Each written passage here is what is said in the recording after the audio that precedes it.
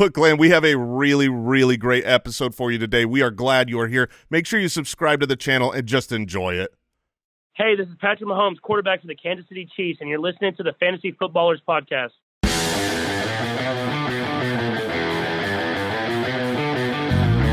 Welcome to the Fantasy Footballers Podcast with your hosts, Andy Holloway, Jason Moore, and Mike Wright.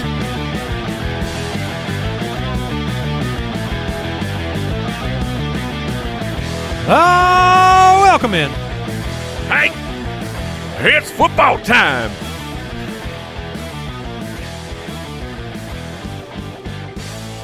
Yes, it is. We're back already. Yeah, I mean, I'm not going to complain about it. Nope.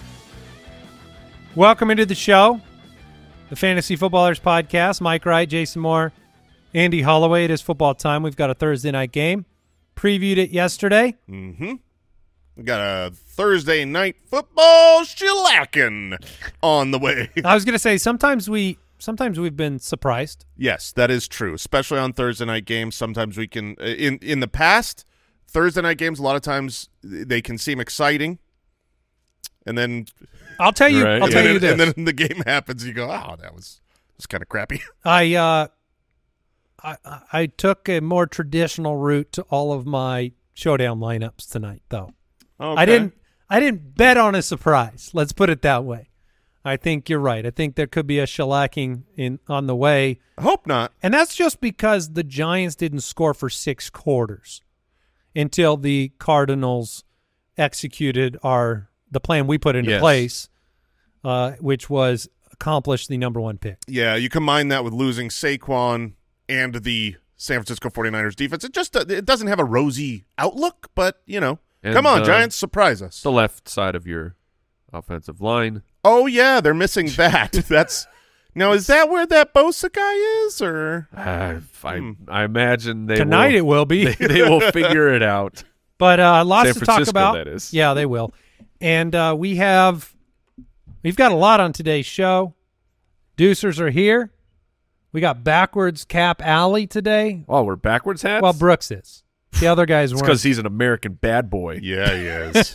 I mean, when I think of Brooks, and I think they named him Brooks for the alliteration because Bad Boy was coming. Yeah, Bad Boy Brooks. What you gonna do? Oh boy! Is that a pack of smokes rolled up in your sleeve? Oh yeah, it is.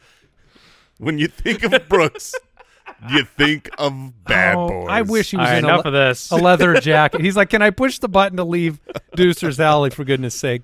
So he can hop on his bike and ride off into the sunset. Oh, boy. All right, we've got stuff going on. Head over to footclangiveaway.com. We're giving away a signed CMC jersey. Big news here, and what better day to announce it?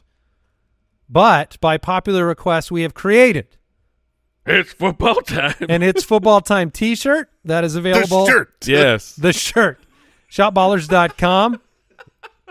Andy Schneider, our designer extraordinaire, put up a shirt today. So you can pick up your It's Football Time. I've got 2 of them on the way already. I have no doubt. Both of them black, Jason? Oh, yes. Okay. I need to keep that closet consistent. All right. And you can follow us on Twitter at the FF Ballers, on Instagram, instagram.com/fantasyfootballers. And you can watch the show on YouTube, youtube.com/ is it Fantasy Footballers, Brooks? It's the Fantasy Footballers. Yeah, he took that out of the doc, and you need to put that back in for me.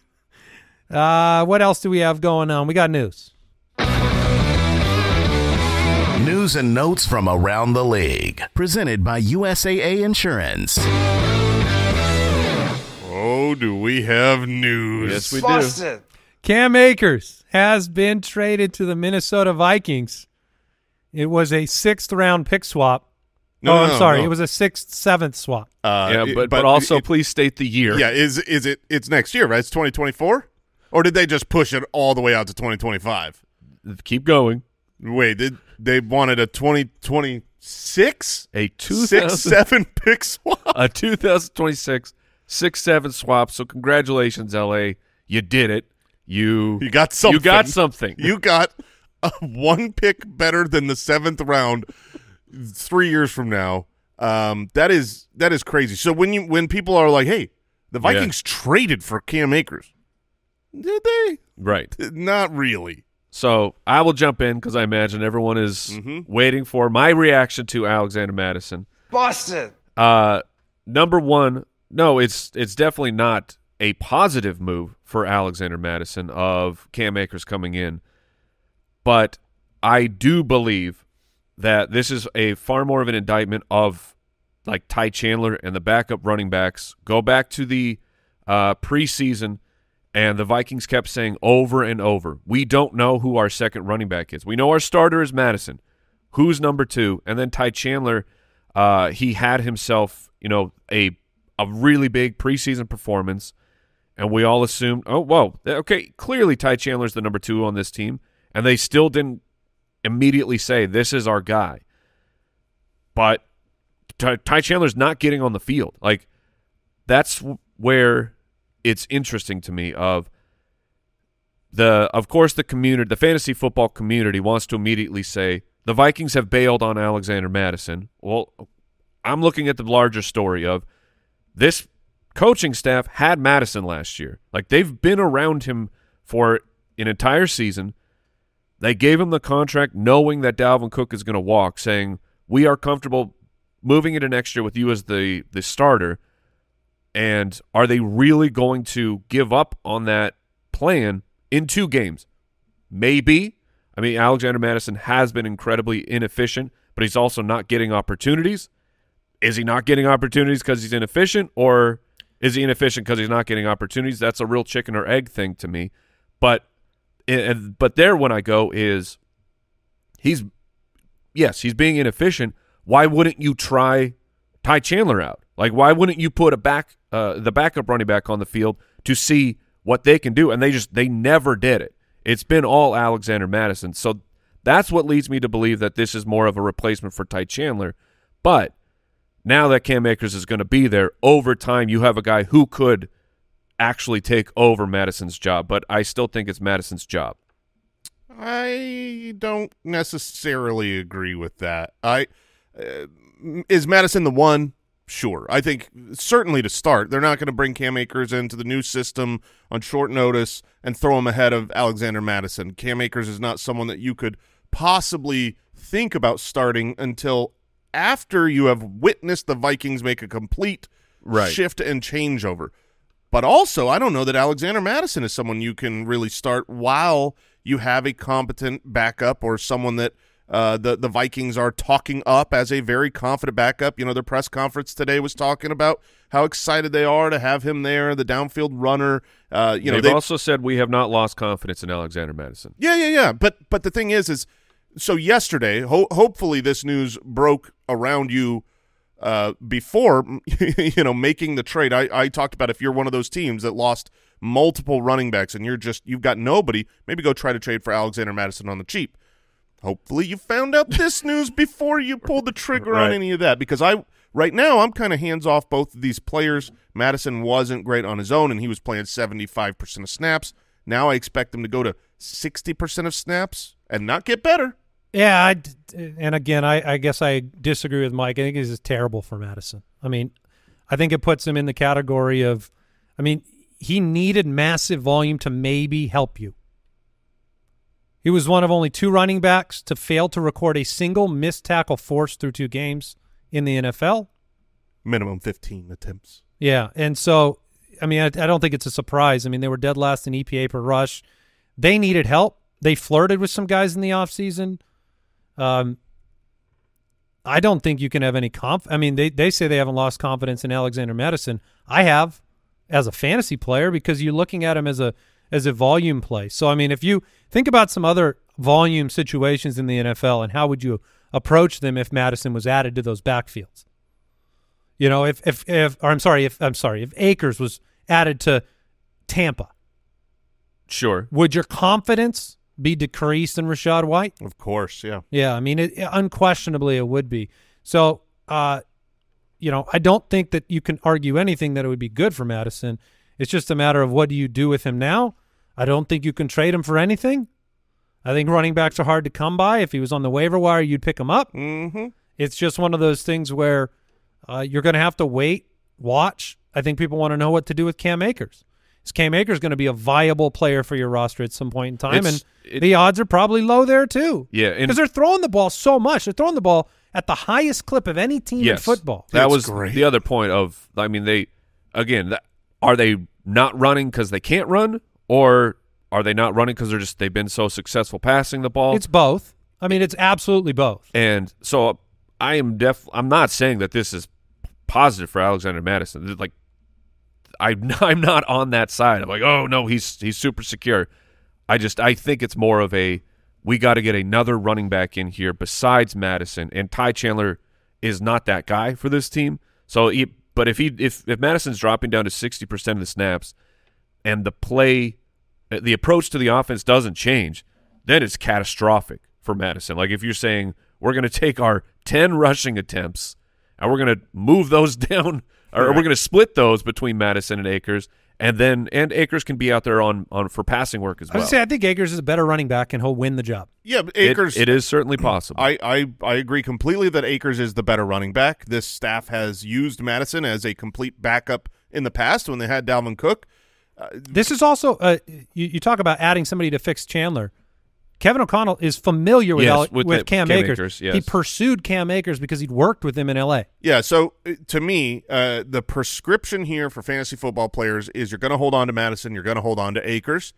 You're probably going to be not excited and not wanting to play either for a while. But in a couple weeks, hopefully there is clarity to one of them winning the job and the other being relegated to simply a backup on the depth chart. I think you can still play Mattison. Like I don't think Akers is playing this week. So if you were going to be playing Mattison this week, I think it's still the same plan. Which the game this week is it should be a shootout game. Derrick Henry, we'll preview it today. I will echo Mike there. Since we disagreed with Mike on his total how much this hurts Mattison take, I do think you can play Mattison this week. Derrick Henry was limited in practice with a toe injury. Wednesday, but first time I've heard anything about that. Yeah, that is not good. I will look up their last year's practice reports. I don't remember off the top of my head if they were listing him as injured, as a specific injury last year when he missed Wednesday practices. This is bad because I think the matchup is just so juicy for him this week. Austin Eckler did not practice on Wednesday. Get healthy. Any other thoughts? No, I just need him so bad. I've lost quite a few. I started let's go. Justice Hill dealing with turf toe. Yeah, could keep him out this week. He was my Eckler replacement. Well, actually, he was my J.K. Dobbins replacement, but I lost. Zach Moss was my Eckler replacement. Oh man, yeah, I don't have a running back. I'll still win. Bryce Young missed practice again. Second straight day, ankle injury. Something to watch. They play Seattle. I was picking up the Seattle D anyways. The funny thing here is that I think a backup could be better for their offense. That's often the case with a rookie as they acclimate. So we'll see. Isaiah Pacheco didn't practice. Hamstring injury, something to monitor. Kadarius Toney, wouldn't you know, missed practice with a toe injury. And Odell Beckham didn't practice. We'll see if he's available this week. And Saquon officially out for Thursday night. Brandon Ayuk will be a game-time decision for this one. Jason, did you say yesterday you believed he'll probably fight his way onto the field? So I was not listening to you at all. I'm trying to find last year's Derrick Henry practice reports, which apparently is very difficult to find. It can be 1-year-old practice reports. But why don't you tell me again what the question was? I was just asking if Ayuk you thought would be out there tonight. I do think Ayuk will be out there, and again, I wouldn't play him. Also, Aaron Jones did not practice. Aaron Jones didn't. Christian Watson looked like he might be getting back. Yeah, he was, I think, doing more of an individual drill thing. But again, missing a Wednesday practice because of a lingering hamstring injury is not a good sign. It's not a good sign for the weekend. They did say it was a minor hamstring injury when it happened, but you might be without him for another week. That was today's news and notes presented by USAA Insurance. Learn more at usaa.com/insurance. Fantasy Forecast. Well, let's give Jason a few more minutes to figure these practice reports out. Yeah, I'll be back by the end of the show, fellas. As we hop into the Tennessee matchup. The Titans, they take on the Cleveland Browns in Cleveland. You have a DraftKings Sportsbook line, Cleveland -3.5. The over-under is 39.5. Gives the Browns about 22 points and the Titans 18. You have a banged-up Derrick Henry. You have no Nick Chubb anymore for the Browns moving forward, so we'll get to see the Jerome Ford situation. It's a bad week to validate the pickup of Jerome Ford. Bad. And Burrito, it's like all the pickups have just had such bad matchups. I mean, it's pretty – you can be pretty assured Jerome Ford's going to have a bad week. Yeah, the Titans have been great against the running back position. And it's been a long time. Multiple years in a row, they pick up right where they left off last year. They have looked great against running backs. And part of why they are so good at shutting down the running backs, it's not just – like they've got a good rush defense. But part of it is also they've got such a putrid secondary that teams are like, do I want to have a hard time running the ball or should we just easily throw on them? And that's kind of what the game plan, plays out. And then you lose Nick Chubb. I think this is going to be a pass-happy approach. I think you're right. Deshaun Watson, I think, is going to have a big game. Yeah, I've totally softened from the reaction visually of that last game and moved into the matchup phase, and I think this is going to be a good game for Watson. He's going to have to – if he's going to have a good game, he'll have to throw it 60 times because he's completing about half his passes. Well, I will say this. I think he's going to have a good game at home. Deshaun Watson looked like straight putrid garbage last week. Justin Fields looked worse. But when you're talking about fantasy versus reality, these are mobile quarterbacks that can put up big games in the right matchup. This is a right matchup. I almost made Deshaun Watson my start of the week. I didn't because of how bad he looked, but I still think you absolutely can play him. Week 1 against Cincinnati, he was the quarterback 5. He still didn't look great, but this matchup is very good for him, very good for Amari Cooper, very bad for the running game. Tennessee's rush defense has not allowed a running back to hit 60 rushing yards since week 3 of last year. Impressive. So that's you're asking Jerome Ford to do a lot in that situation. It's a pass funnel D, and that puts – I mean, Ford can still get it done in the passing game. That puts Elijah Moore on the map with the target share. It puts Amari Cooper squarely in the must-start category, in my opinion. And then David Njoku, haven't liked the involvement over the last 2 weeks. So I have, in leagues where I took the shot on him or stacked him with Deshaun Watson, I've moved to the Zach Ertz category. I've moved to the Laporta. I've moved to other options. I don't know if you guys are in the same boat. Yeah, I think Njoku has proven through 2 weeks that he's a streaming option. You play him in the right matchups. This matchup isn't bad, so I don't think that you need to move on from Njoku this week. We just talked up the passing game, and I think Njoku could have a decent week. Right now, you're averaging 12.7 fantasy points through the first 2 weeks given up by the Titans at the tight end position. So if that goes mostly to Njoku, you'd be very happy with that. It's not an almost upset pick. It's something different, but I think Cleveland crushes Tennessee this week. Really? I really do. Derrick Henry's banged up. Their defense, to me, Cleveland's defense has impressed me tremendously through 2 weeks. They lost last week, but it was on the back of 2 Pittsburgh defensive scores. They're number 2 in the league in terms of fantasy points given up to quarterbacks. It's 11 points they're giving up. They're number 4 against fantasy wide receivers, which does not give me confidence. Like, we've watched Ryan Tannehill play football. He looks terrible. We've watched Hopkins. Looks pretty terrible. Chigakonkwo, not really. If he doesn't get the big play, he's invisible. I just don't think they can score this week. So here's my... Do you have a different view? I do have a slightly different view. My counter argument to that would be that last season we saw the Browns really, really bad at stopping the run. Now, through 2 weeks, they've looked okay, but they played against Najee Harris, and they played in a rainy game in week 1. So I don't think their run D has been tested this year. And if you want to test a run D, you put up King Henry. And you say, hey, Derek, why don't you take the ball 30 times and see if the Cleveland Browns can stop you? They probably can't. And here's something I found out this morning. I had no idea. I told Mike to double-check my work because it just seemed really surprising. Derrick Henry, 4 consecutive years, year after year after year after year, has been significantly better on the road than at home. I don't. It's surprising. Usually, you want your running backs in home favorite winning games, but when they go on the road, they give the ball to Derrick Henry. So this is going to be a real test for the Cleveland run D. Yeah, and well, the toe is going to be something to monitor as well because he's got 9 more. Because the snaps have been, we've seen Tajay Spears' involvement.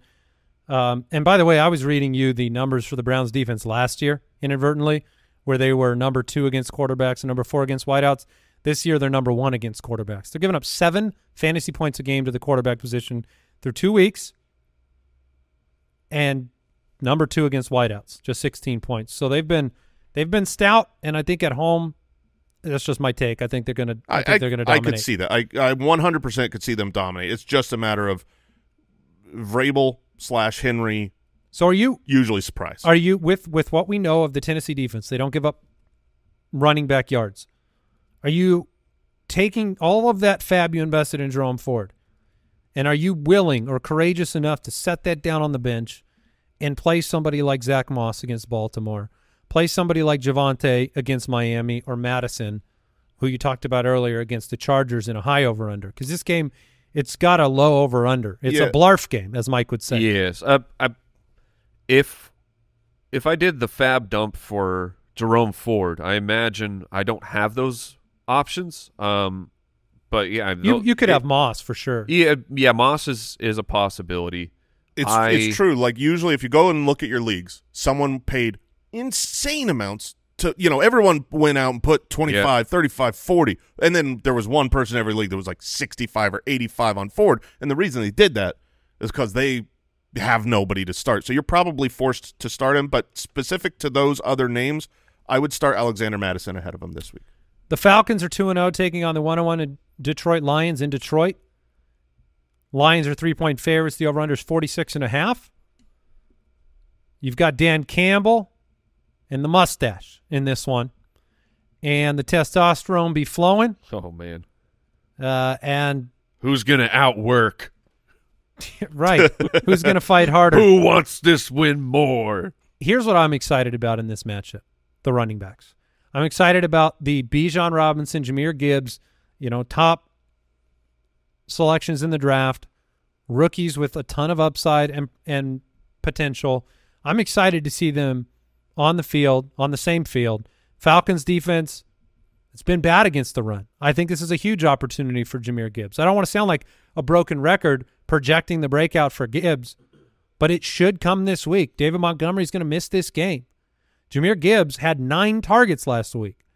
That if you repeat the involvement and the progression that you see in Gibbs, it's inevitable. You're going to have a big game. And look, at home, with Amon-Ra hurting, with no Montgomery, I think we're going to be talking about Jahmyr Gibbs. So Amon-Ra is a really important thing for Gibbs. If you look at where wide receivers are used on the field, we talked about this a little bit with the correlation last season between the injuries of the Chargers. Austin Eckler and Keenan Allen really affected one another. When Austin Eckler, misses a game, like last week, Keenan Allen was the wide receiver 1. And when Keenan missed games last year, Eckler went bananas with his targets. But it didn't happen with Mike Williams because they're kind of that same timing route, short, get it out, call this play designed for him. And so if Amon-Ra is at 75% and they know that, then I do think Gibbs is more involved in the passing game. I mean, you have injuries up and down this offense. Josh Reynolds missed practice with a groin injury. Amon-Ra missed with the toe. Montgomery missed with the thigh. We're building a whole anatomy situation here. Okay, so let me ask you this. Sam Laporta, their rookie tight end, or the previous matchup and a good matchup as well, David Njoku. I'll take Laporta. I don't blame you there. I'm gonna get 5 catches from Laporta. I just am hoping that he's got some yards and he's in the end zone. Yeah. I don't blame you. I worry a little bit. I would do it. So this will be really interesting to me. My worry with the Falcons, they've done such a good job controlling the clock, controlling the plays. Their defense is not a great personnel grouping, but the way that Arthur Smith is handling these games. His offense is part of his defense. Like it or not, that's why he wants to run the ball so much, take the ball out of the other team's hands, give them fewer scoring opportunities, and he's succeeded with it. Now, the Lions last year were so good at stopping the run. And even this year, while they've given up a little bit more than they did last year, it is their strength. You throw on them, it's very, very similar to the Titans. So I'm just really interested to see if this will hit the over. Yeah, or I mean, I could see it being a lower scoring game and being really depressing. Arthur Smith is stubborn. Arthur Smith is not going to look at the Lions are better at stopping this or stopping that. He's just going to run his game plan, and it always works, and they're always in the game. And Bijan is so good that you can give him the ball in this matchup. And I don't believe you're going to see a unless Detroit puts up big points early. I don't think you're going to see any kind of game plan change. Desmond Ridder is one of the most annoying players in football to me because I have to give them credit for winning the ball game. And yet when I watch Desmond Ridder, he makes me want to stab my eyes out sometimes. 7.6% of his passes are deemed turnover-worthy by Pro Football Focus, which is the highest in the NFL, and yet this is like Nick Foles magic. There's only one. He only has one interception. There's no quarterback that I think the ball's been tipped from that isn't tipped more than Desmond Ridder. Are you talking about top 10 fantasy quarterback last week, Desmond Oh, Ridder? please, no. Yeah, he was the quarterback 10. Did he throw any touchdowns? Just snuck in. Yeah, He did Drake. throw one. He threw a touchdown. The Drake. Oh, to Drake London. Yeah. He also rushed for a touchdown. I don't imagine that you would ever start Desmond Ridder, even in a two-quarterback league. No, not right now. But the matchup is good for all receiving options. So if you're talking about Drake London, if you're talking about Are we talking about Mr. Pitts? confidence, We shouldn't be. But I think we are. we are. 8 targets through 2 weeks. We'll make a bet later or something. Yeah, I'm sure. We will. Drake London bounced back week 6 for 67 last week. The fact that Vegas has this game at 46.5, despite all of those variables, It is strange. it's encouraging to me because, I don't think that Detroit's going to have a problem scoring even with the fact that they're missing some players. So it's just a matter of whether Bijan goes to work. Did you mention the Detroit is 31st in pass rate over expectation, and Atlanta is dead last? This is going to be just it could surprise, but I'm expecting a yawn fest. Really? Yeah. So you take the under there. Yeah, I would. All right, quick break, back with another matchup.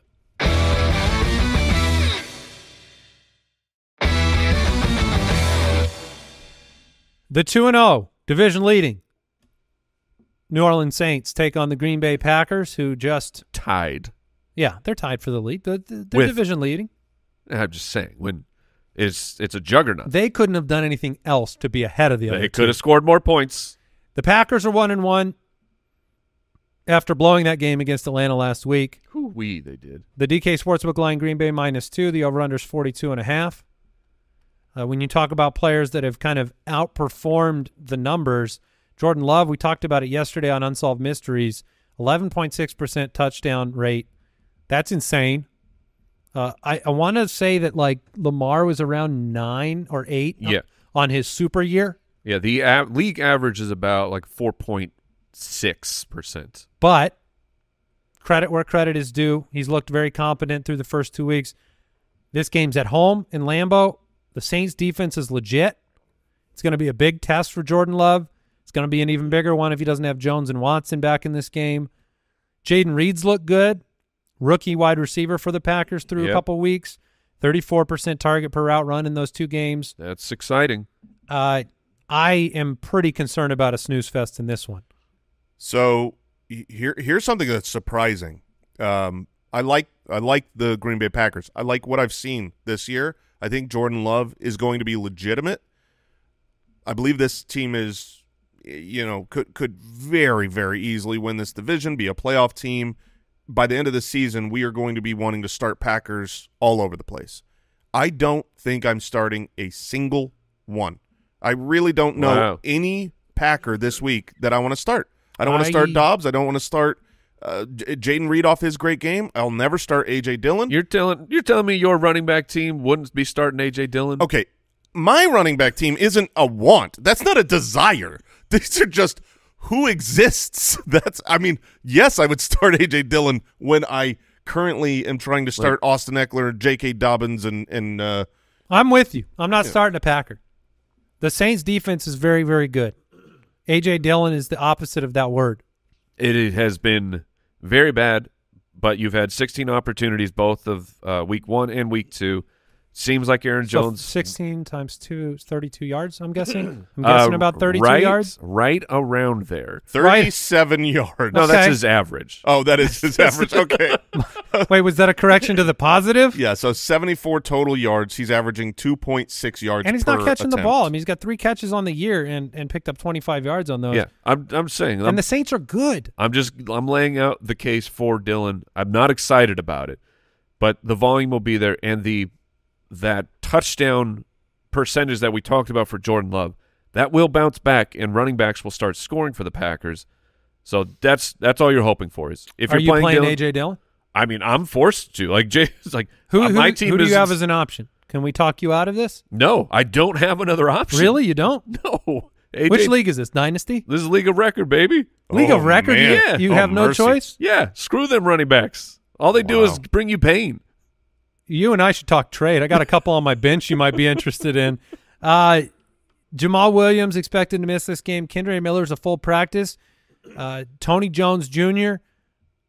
To me, this is my opinion. I don't think Kendre Miller can take this backfield over in 1 week off of an injury. I think Tony Jones, the fact that Derek Carr talked about his pass protection, the fact that Miller is a rookie and rookies are generally not trusted in pass protection, I am concerned about. Like, look, DFS, you want to take the shot that Kendre just breaks something off on the first and second down? We don't know for sure that he's playing in this game. We think he is. Yeah, it does appear to be trending that he will be active for this. I mean, he was a full participant in practice on a Wednesday. So you would expect him to have he'll be active. He will be active this game. Of that, I am fairly confident. I'd put it at 90%. I would agree with you, Andy. He's not going to come in and just get everything. You don't have the first time you've ever had a rookie step on the field that's, I believe, a third-round rookie pick who missed a lot of, if not almost all of training camp. He's not going to come in and just be the dude. He is going to come in and be talented. And so I'm going to try to bet a little bit on the talent winning out, having a couple big plays, the explosive nature of him, and maybe you see if the Packers do struggle against this Saints defense, I could see at the end of the game him kind of winning out in the 4-minute drill and getting a lot of work. When I'm, considering whether or not I start Kendre Miller, I mean, would you rather start Kendre Miller or A.J. Dillon? A.J. Dillon is guaranteed far more work, but he's playing against a really tough defense. And if he doesn't get a touchdown, I mean, right now he's averaging 5.7 fantasy points a game. A.J. Dillon is. And so it's like, yeah, I'd play Kendre Miller if I knew he was playing. Yeah, that's where I lean as well. Just because I want the possibility of being happy today. Maybe. Like if you said who's going to score 18-plus fantasy points, I don't see how Dillon gets there. I agree. But I also understand. I don't see how Kendre Miller gets there. 18? A 70-yard touchdown run. On the other side of the ball, I want to talk a little bit about what we're seeing in the passing game. Chris Olave last week, would you say that 11 targets, 6 for 86 was a good game? Yes. Yeah. Very, very good. Not as good as Kenny Pickett or George Pickens, but yes, that is a good game. Last week that was good enough for wide receiver 35. Yeah. Which is wild. But he's been getting 10 targets, 11 targets. It's been good. Man. He has not scored. But then you have Michael Thomas. And Michael Thomas through 2 weeks kind of getting targeted a lot. He is. It's not really helping you for fantasy. He's a really, really strong flex option if you're in a PPR league. Michael Thomas is going to get his targets be right around 10 fantasy points, and you're just hoping he can follow into the end zone. But, yeah, I mean, he doesn't have a high ceiling anymore. He's not the explosive athlete here. That's Chris Olave. Derek Carr has 1 passing touchdown. Yeah, I mean, 2 games. He's going full Matthew Stafford. Yeah, he has 533 passing yards and 1 passing touchdown. Olave it's going to happen. And that wasn't his fault. That was Olave's fault. That's a fair point. Because of the shoe choice. And should have been wearing ice skates. My biggest concern for Tony and Kendre is Taysom, where it was 9 for 75 on the ground last week. Yeah, it's not a two-headed backfield. It's a three-headed backfield. Correct. Like, that's a good point. I'm not like overly excited to play Taysom Hill as in my tight end slot, but I'm not excited to play any of these running backs. I think that like I'm not in on Tony for fantasy purposes. You have to get a touchdown from Tony Jones for you to get anything. Kendre Miller, I guess, is if you're in a deep league and you're forced into it, I'm okay with it. But just remember that Taysom Hill will probably make you sad that you started a running back. Taysom Hill or Sam Laporta? Laporta, because it's either 9 for 75 or 5 for 50 when I get points for catching the ball. Juwan Johnson's been disappointing. He has. Super disappointing. You need to move on if you took a bet there, but that's unfortunate. Taysom Hill just keeps – he's a wrench everywhere. Yeah. He hurts Derek Carr because all those snaps he comes running off the field. Yeah. I'm not expecting big things in this game. No, I mean, you can expect a big thing from Chris Olave. That's it. Denver is 0-2, and they take on the 2-0 Miami Dolphins in Miami. The DraftKings Sportsbook line, Miami minus 6.5. The over-under is 48.5. Got to like that. That's a high over-under. Gives Miami almost 28 points. They've looked really good this year. Maybe the best in the AFC. I think you could argue that. Yeah, I think you could. Denver. Jason, you tweeted something about Russell Wilson. Oh, just how he's awesome. I mean, he's right now on the season, he is ahead of Jalen Hurts in fantasy points. He's ahead of Patrick Mahomes. Josh Allen. Josh Allen. Wait. Yeah. Because of that one play? Because of a 50-yard Hail Mary. This is why I said try to trade high on Russell Wilson. So in this matchup, Russ is – it's a QB5. Yeah, Russ is – Get out of here. He did. He has 5 passing touchdowns. Yeah, he does. And they talked this week about simplifying the offense more. Did you see those comments? I did not. They said the verbiage was too complicated because they were getting late to the line of scrimmage again.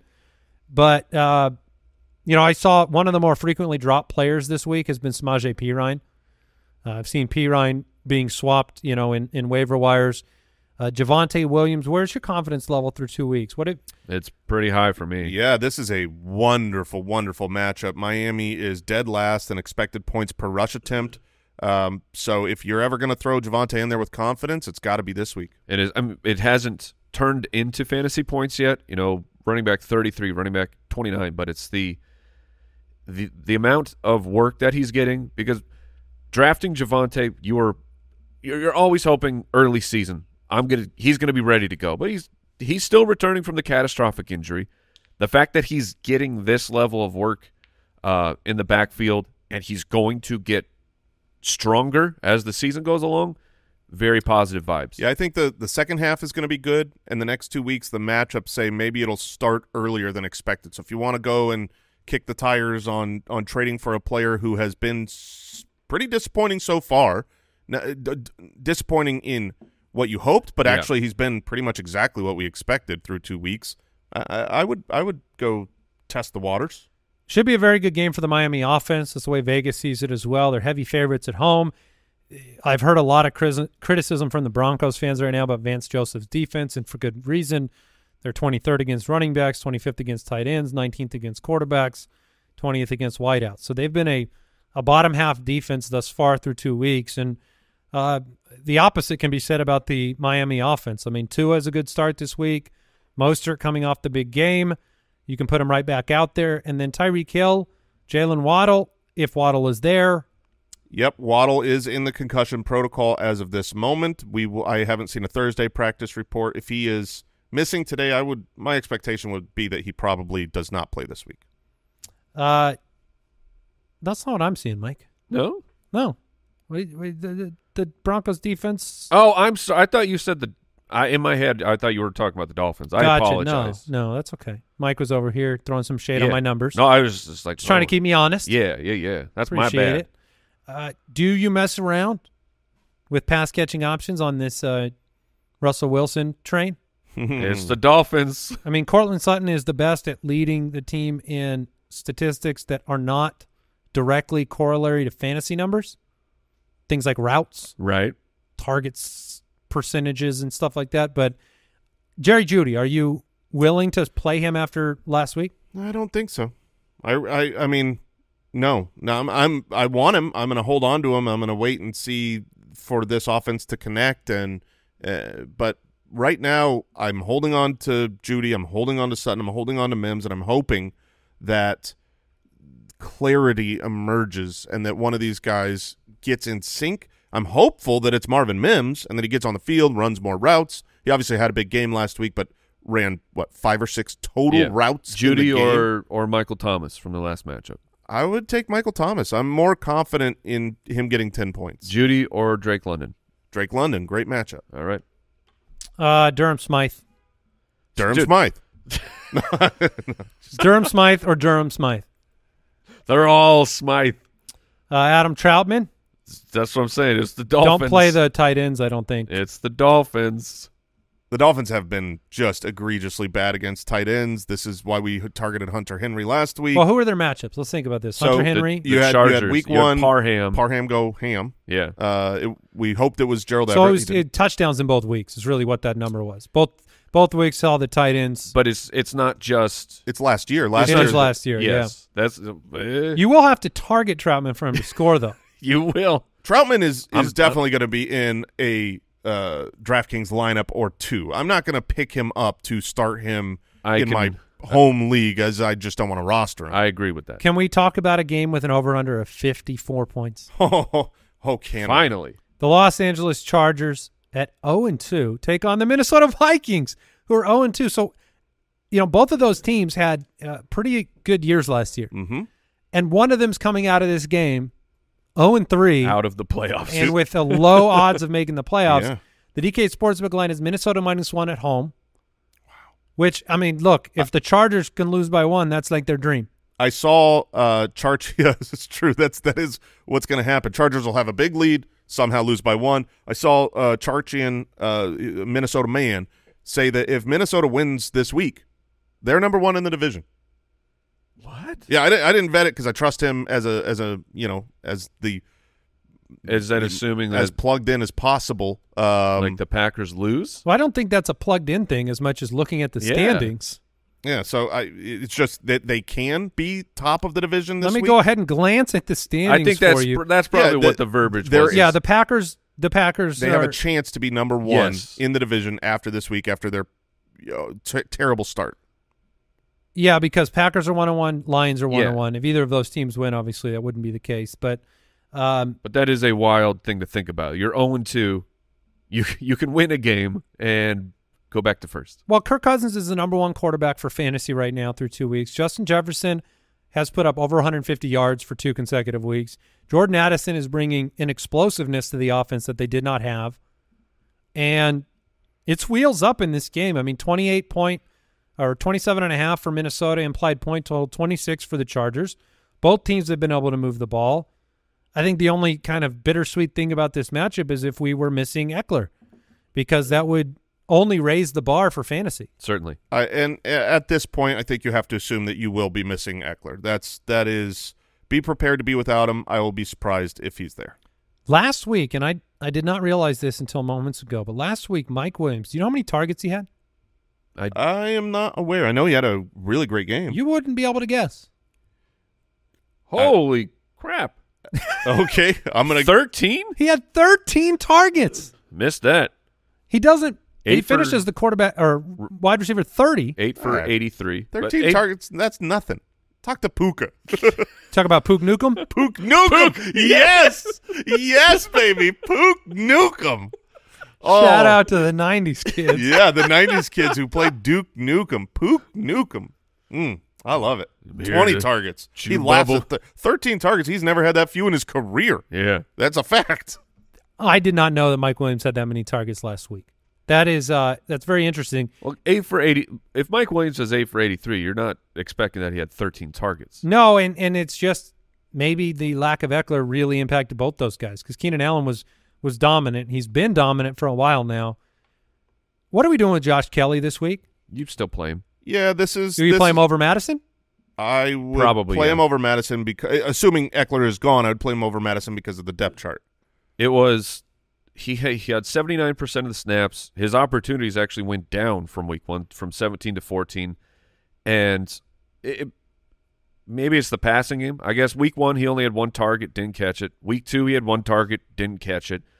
So perhaps they don't prefer Joshua Kelly in that role for the offense, but he's going to get a bunch of carries. There's also we just talked about Jerome Ford with the matchup against the Titans, how difficult, how bad. You pick them up off of waivers and you go, man, this sucks. Every time we pick someone up, they're playing a good matchup. That was last week. That was the Tennessee Titans. That's what Joshua Kelly had to play against. Playing against the Minnesota Vikings, I think he'll be fine. Would you play Josh Kelly or Jerome Ford? Josh Kelly. I would be in the Josh Kelly camp as well. That's very close. That's these are 2 backups that have been thrust into prominent roles. I'm going to take the one in a better matchup.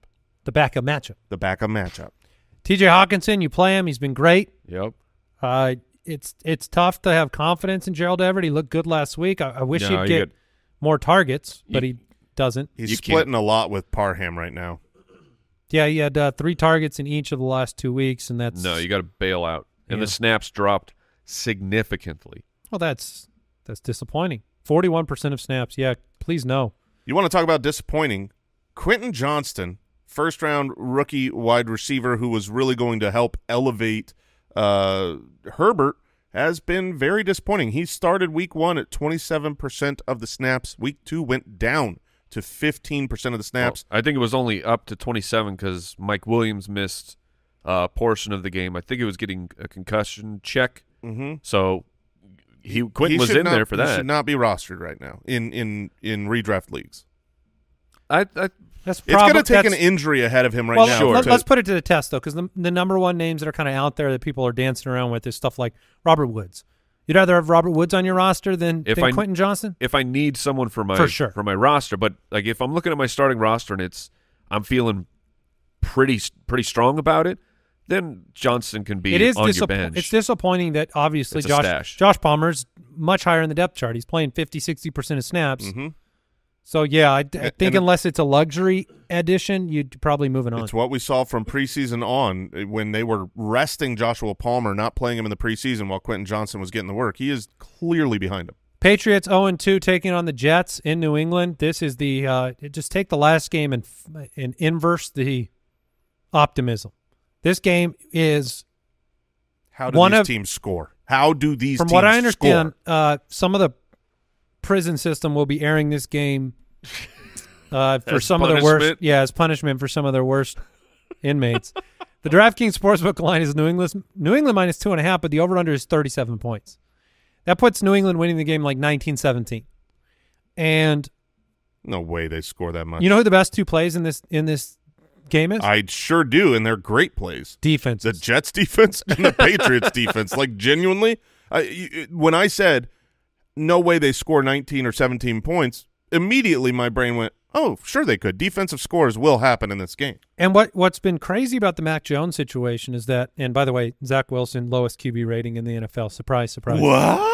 But Mac Jones is throwing the ball a ton, but Mac Jones is not completing passes down the field. He's completed like 1 of 11 throws over 20 yards, and they've been ugly. Watching every pass, it's like he goes, there's a matchup I like. I'm just going to launch it and see what happens. It's never a situation where he is. I don't know. You remember when he was yelling at Patricia about throwing downfield? Maybe Patricia knew what that meant.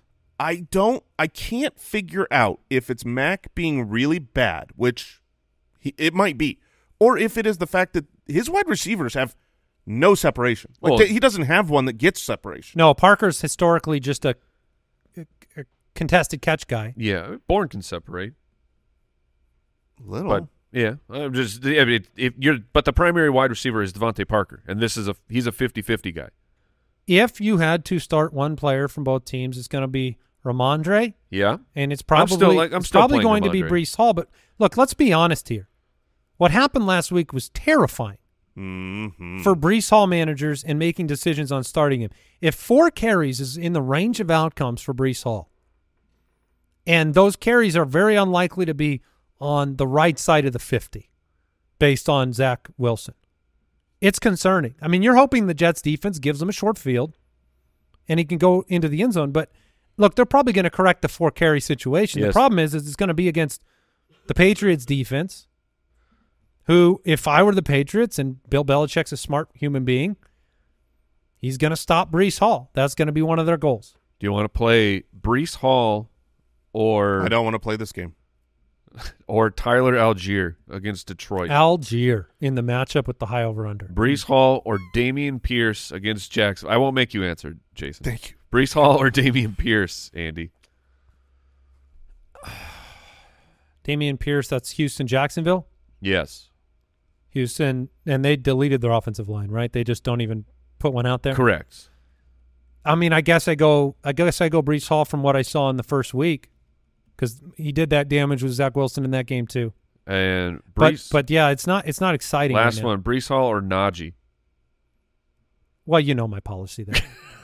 Okay, Jason, you have to answer this then. That one. My policy, by the way, is that I will never play Najee Harris. Najee's playing against the Raiders. He is. He's getting volume. I have to answer this one? Yes, because he has a policy. I can't violate the terms of the policy. Yeah. If That's these fair. 2 guys were on my roster, I think I put in Breece Hall. Is Garrett Wilson in the category of you just play him, close your eyes, turn away, make a sandwich, don't watch the game? No, I don't think he is. I don't think he is this week. You talk about Bill Belichick. He usually takes away your number 1 option. Now, maybe he says, well, the number 1 option is their running game. We want Zach Wilson to throw, and I can see Garrett Wilson having a good game. But you could also make the argument that he's just going to say, let's double Garrett Wilson, and they will not be able to move the ball. So he is, to me, someone where, if you're telling me, like, you could have the world where you've got Jordan Addison. Mike, you have Jordan Addison I do. and Garrett Wilson.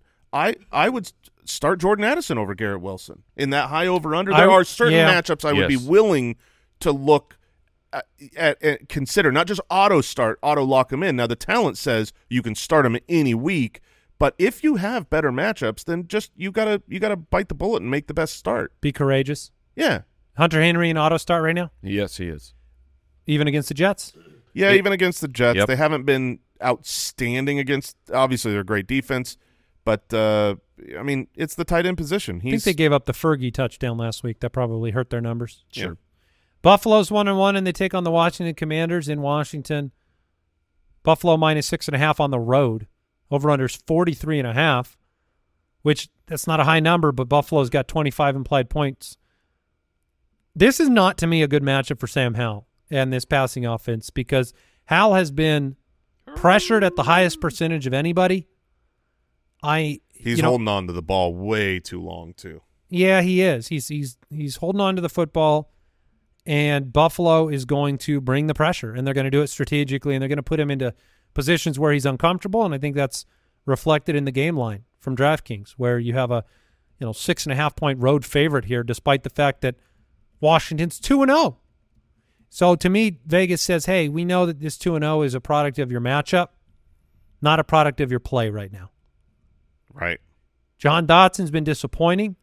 For some reason, his average depth of target is sitting at 9 instead of 15 from a year ago. What are we doing here?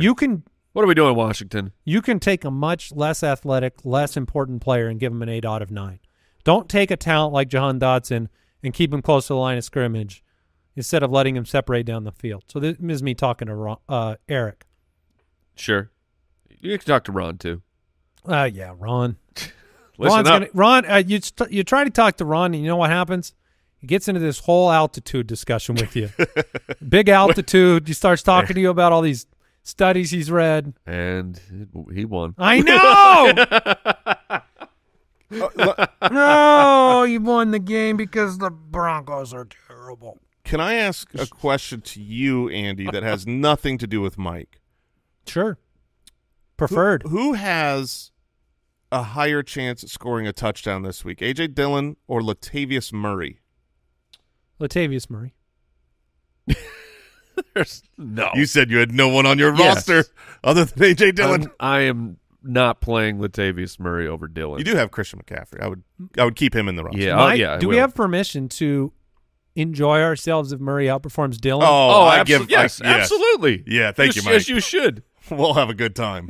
Having a good time. Yeah. And of course, this is all of look. If Aaron Jones is active, Latavius Murray might find his way into my lineup. Well, Josh Allen's in your lineup. Excellent. James Cook has been great. Yep. So put him in your lineup. The dump-offs, they help a lot. Stephon Diggs, yes. Jason mentioned Gabe Davis, hungry for more.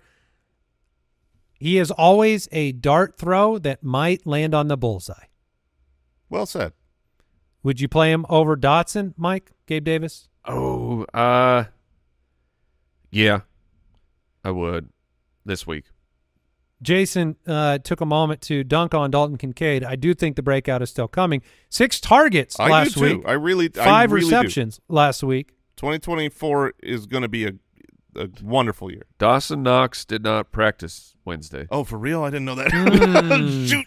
No, but it's too late. You already said it. No, he needs to. Knox, you're part of my team here on the Kincaid was overdrafted watch. So get healthy. I think Dawson. Laporte and Kincaid are going to average 5 receptions a game rest of season. Oh, hold on. We have an update. I agree with you, Andy. And one of them was borderline undrafted in redraft leagues, and the other was drafted way too high. We have an update. Dawson Knox did not practice today. Oh, shoot. Dadgummit. All right. Well, Dalton Kincaid is a better play. In play?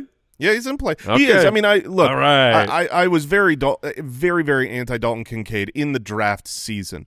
I don't draft rookie tight ends. I think that never works. That being said, rookie tight ends have good games, and they're just not a season long winner. If you want to say, hey, he's going to be the only guy, Dawson Knox is out. Dawson Knox has had valuable targets each of the first 2 weeks. So if those go Dalton Kincaid's way and he gets all of it, I mean, yeah, he's got 10 targets through 2 weeks. I think you could throw him in this week. I think there's probably a broader, better discussion to have about this whole rookie tight end narrative where draft season, that's, I think, a really good approach to take is look statistically at the historicity of the rookie tight end position and whether they perform. But then I think you have to be an independent thinker about the progress of players during the course of the year. And you look at Detroit, you look at Sam Laporta, he's their starting tight end, he's in on every down. And so at this point in time, and Jason's major argument was just the draft cost of that Dalton was Kincaid. the problem. But at this point in time, it doesn't matter to me that Laporta's a rookie. It doesn't matter to me that Dalton Kincaid's a rookie. What matters is what is the opportunity they're going to receive this week in this matchup and moving forward. And, when I made the joke about Kincaid's performance last week, I didn't even know Knox was missing practice. So I just like 6 targets. And I feel like there's going to be those games where Gabe Davis has a down week and Dalton Kincaid's going to have a big week. So Logan Thomas missed practice. Look, the concussion was bad. If he's out, Cole Turner should get the passing down snaps with Jesse Bates getting the blocking snaps in that offense. Not the worst thing you can do. The pass rush is going to produce some PPR, like I'm talking DraftKings. I'm talking take a shot at somebody like Cole Turner in DraftKings. Are you staying in the flames with Brian Robinson, who's an RB3 in fantasy? I am. His utilization has been good enough to continue. You don't expect him to have a monster week this week like he would have against the Arizona Cardinals. It's very predictable. But his volume says, yeah, he's in your lineup. We've talked about some real trash running backs. All right. Anybody else from this matchup that you want to talk about? McLaurin? I mean, you play him. Okay. Yeah, this one, no almost upset there for me either. All right. I'm ready to move on. Let's do it. Welcome to Starts of the Week, presented by Purina Pro Plan. All right, my start of the week at the quarterback position is Kirk Cousins. Now, I'm playing him in Dynasty. I'm letting you know. It is a concern. It is a statistical concern.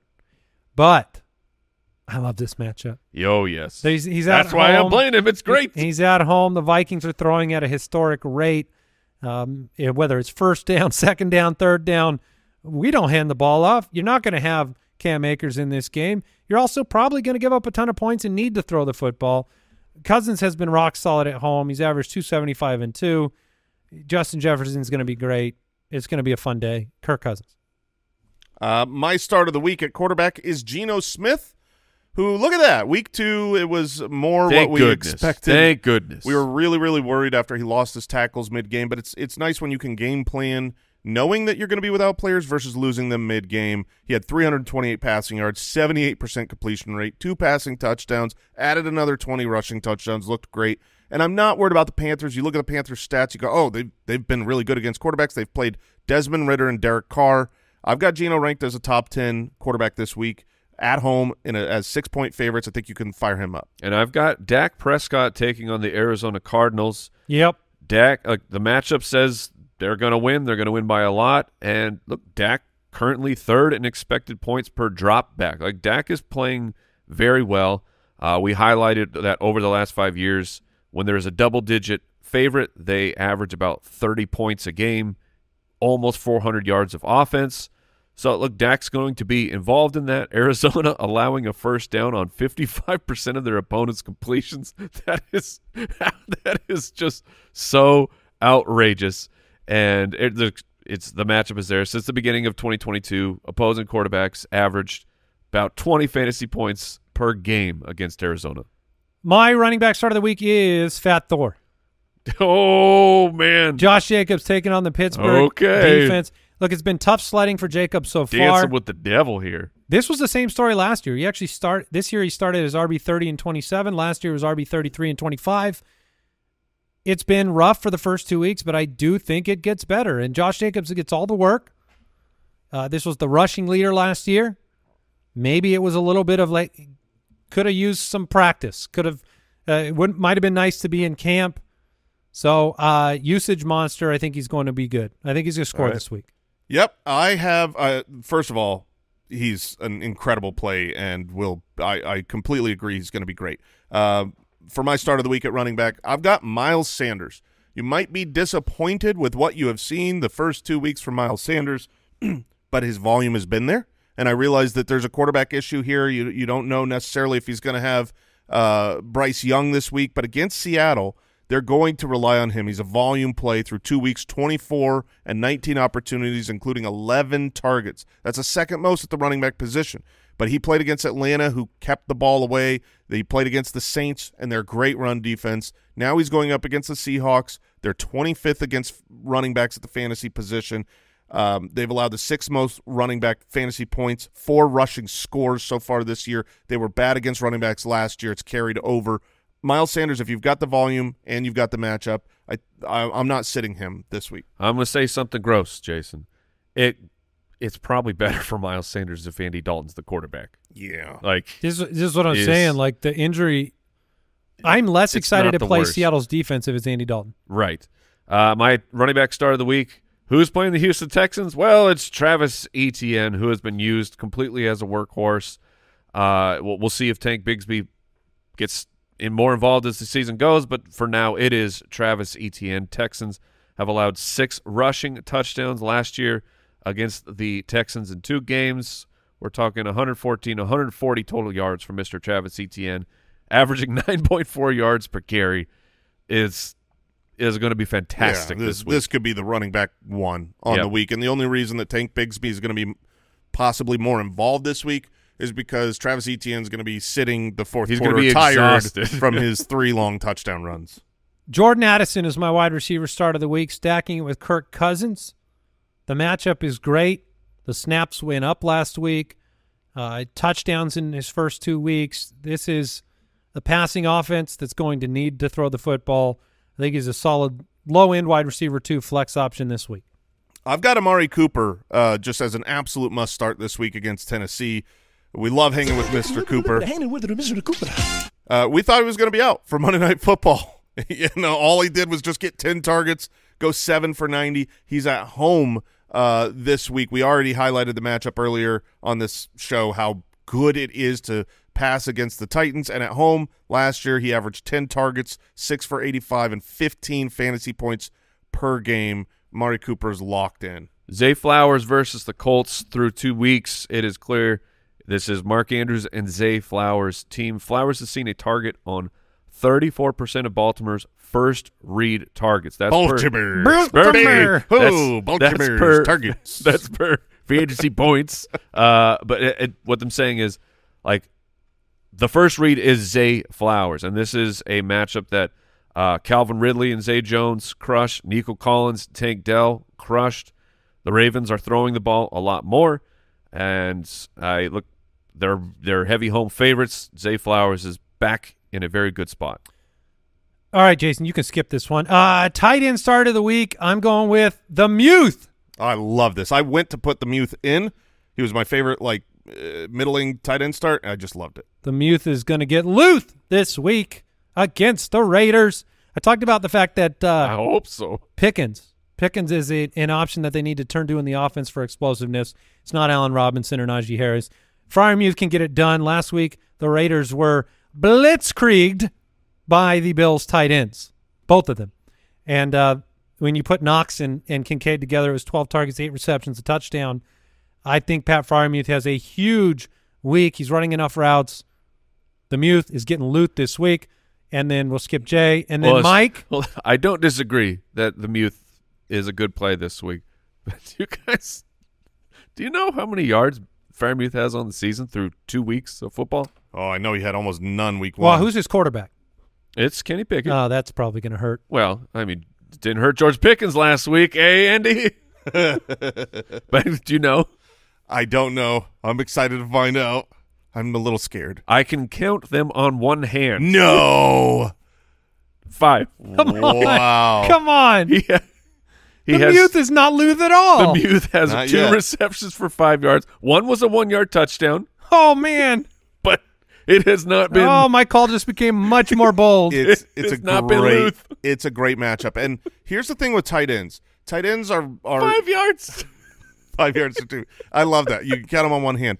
Tight ends are one of the positions. Like running backs, you want to target a good matchup. A bad matchup can really be devastating, but you're going to play them through most of them. The tight end position is one where matchups are astoundingly important. Is this the preface? Yes, it is. Yes, it is. You This just is caught the on. disclaimer. Look, I'm supporting your pick because the Raiders are a great I'm trying to matchup for figure out tight how ends. much money I want to bet you on yours. So go on. All right, we'll go a Benjamin, Yeah. but we got to figure out the line here. Oh, the line is Zach Ertz versus your player. That's what we'll be well, betting. so my start of the week. Yeah, better Foot get to Clan. it. This week, my start of the week is Kyle Pitts. But Jason, you said to drop Kyle Pitts for Zach Ertz. And I would. I regretted saying it because of the matchup this week, but through the course of the season, I would much rather have Zach Ertz and his targets going forward. But this week, if you have Kyle Pitts, and I mean every league, like Kyle Pitts isn't on the waivers. Even if he was dropped, he's probably been picked up by now already. People have him on the roster. He's extremely talented. The Detroit matchup is as good as it gets for the tight end position. They just placed cornerback C.J. Gardner-Johnson on injured reserve. The weakest part of their defense is the middle of their secondary. That's where Kyle Pitts does his little bit of work.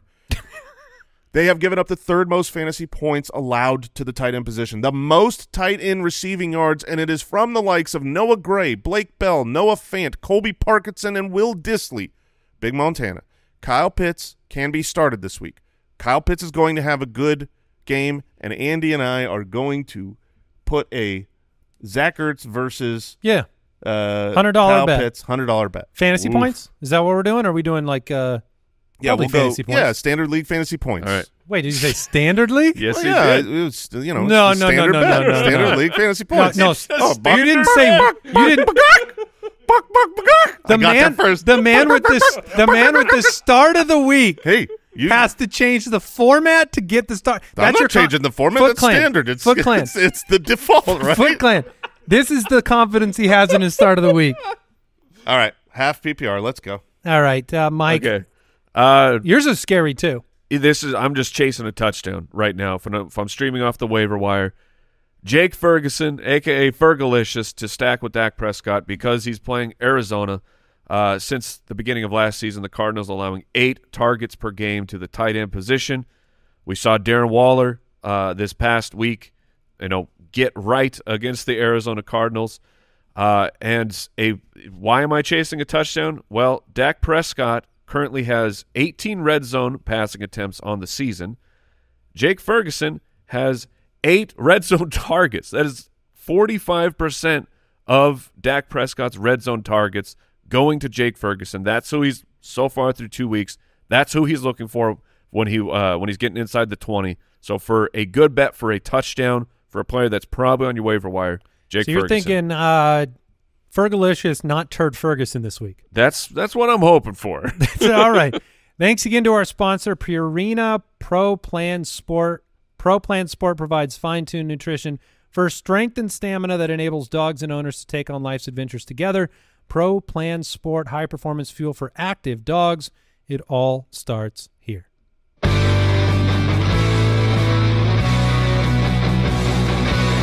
Jason Moore's ironclad, locked and loaded, 100% guaranteed boom boom kicker of the week. I traveled up north for a cage match henceforth under the wrestling name Leg Broseph. Moving like Cameron Akers, I used the Minnesota backbreaker, powerbombing the Vikings, Greg Joseph.